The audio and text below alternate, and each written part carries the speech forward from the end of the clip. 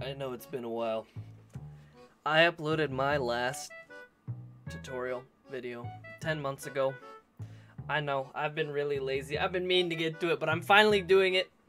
Since I'm lazy, I'm hoping I can do this in one take, because I'm gonna be completely honest with you, I don't have the energy to properly make a video, but we're gonna get right into it. The title says I'm here to teach you NST. Now, you've probably never heard of NST. If you have, good job, you're already a step ahead. But I'm gonna start by answering an important question.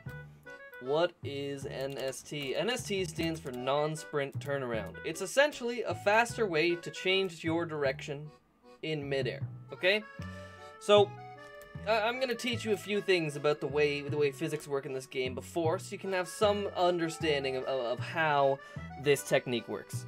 So first and foremost, say I am in the air and I want to change directions, and I'm sprinting.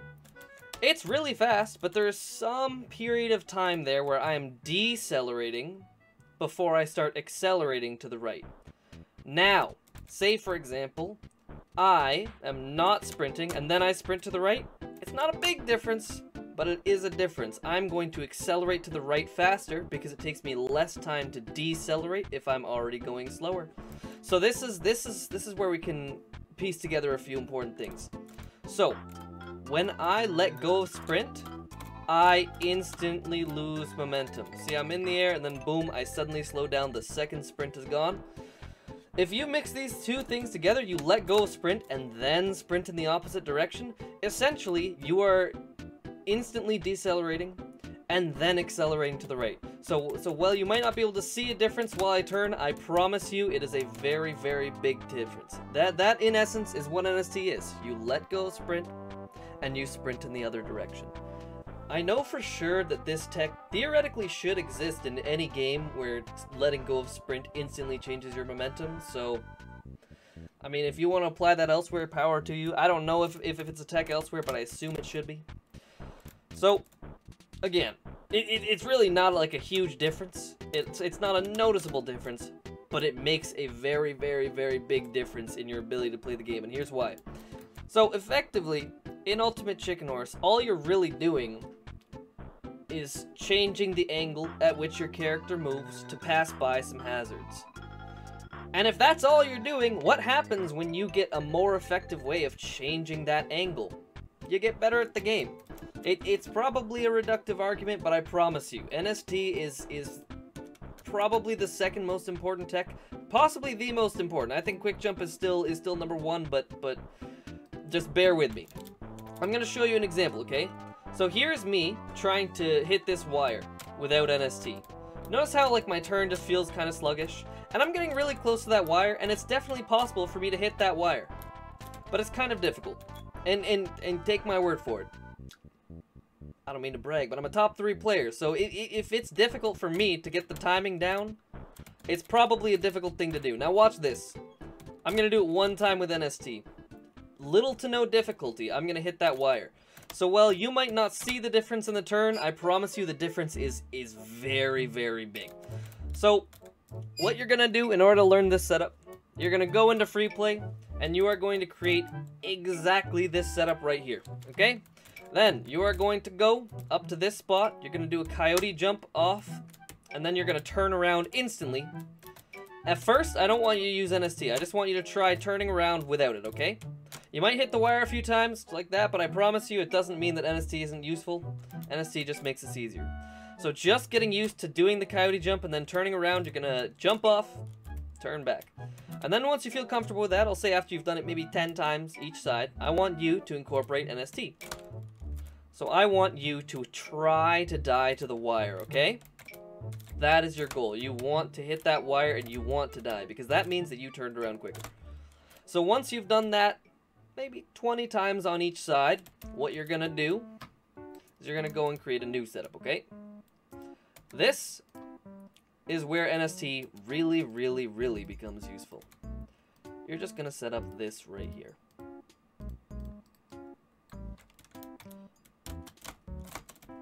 NST makes it very, very easy to stop on a dime, and that makes all precision much easier. I swear, now that I'm finally recording, there we go. Yeah, now I'm gonna die. But I promise you, take my word for it, NST makes this kind of thing much easier. So what you're going to do, when you feel comfortable with the inputs of NST, when you have it down, you are going to set this up. Sorry, let me put the music back on. You're going to set this up, and you're just going to practice this until you feel comfortable with it. This might take a little bit longer, maybe 30 successful attempts on each side, and once you've completed those, then you're ready to move on. Try a bunch of different types of precision. You could try, for example, you could try it with wires. You could try it 2 apart. You could try it 3 apart. If you really felt risky and you knew some other tech, you could try it 4 apart, but that's for another video. So just practice your precision. And once you're good with that, I want you to do 2 more things. First, I want you to internalize this. NST is not something you do only when you need to turn around quickly. NST is what you do every time you turn around. It might seem like a daunting task at first, but I promise you, eventually it just feels supernatural.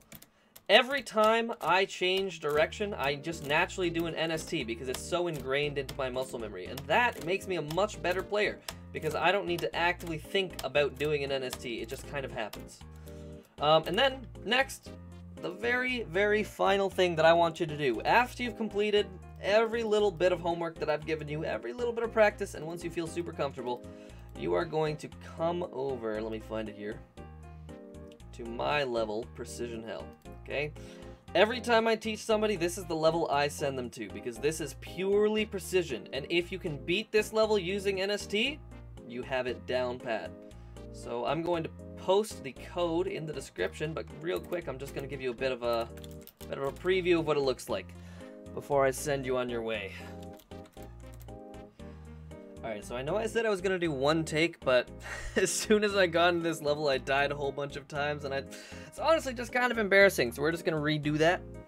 But, as I was going to say, this is Precision Hell. As the name might advertise, it's literally just precision. I created this map to practice precision, and more specifically to practice NST. So what you're going to do, literally just try and beat this level. It might take you a long time. Honestly, it probably will. Most people, it takes like hundreds, if not thousands of attempts. But once you've beaten this level, you have NST down, I promise you.